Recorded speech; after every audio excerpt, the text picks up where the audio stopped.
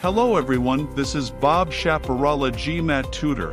With over 40 years of experience in Gmat and GRE tutoring, I know in and out how and what they test in Gmat and GRE exam.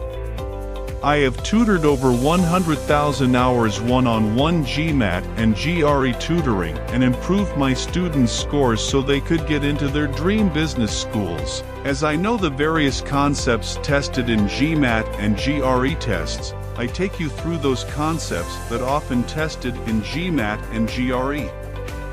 You do not need to study whole lot of algebra or geometry or number properties, etc.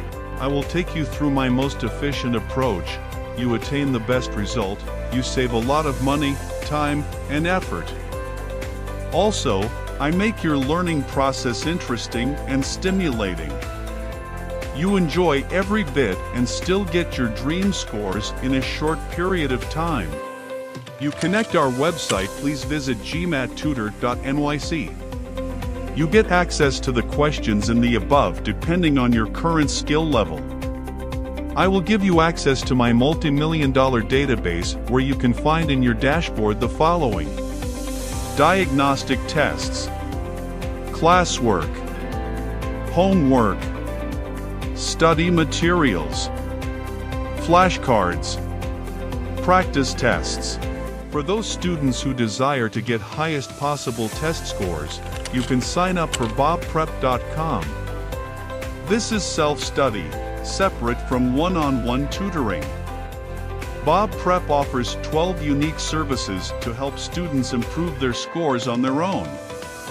And first one, foundations, formulas and tips, flashcards, audio aids, mini quizzes, self-assessment, basic course, regular course, advanced course, subject-wise practice, adaptive testing, practice test.